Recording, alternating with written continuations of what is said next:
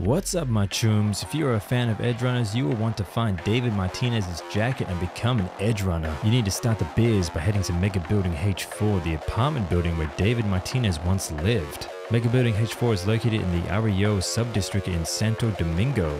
Look near the biohazard signs for a green symbol painted on the wall. Search the trash can in the corner for the BD. Next, your task is to text fixer El Capitan Reyes to see what he knows about David Martinez.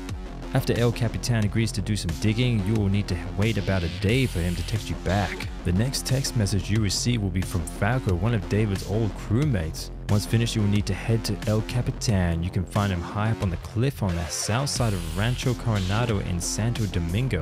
Look along the nearby ledge to find a box containing David Martinez's edgerunner's jacket. Congrats, chooms, you're an edgerunner.